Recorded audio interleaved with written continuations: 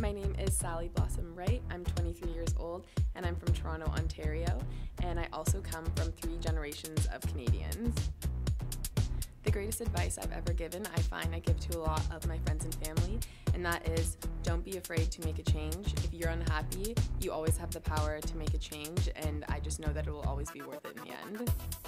One of my favorite memories that always makes me smile actually happened very recently when I was in Korea celebrating my brother's wedding. He married a Korean girl and we got to welcome a brand new culture into my family, and it was especially happy for myself because we had my entire family all in one room together, and I never thought I'd ever see my family that happy.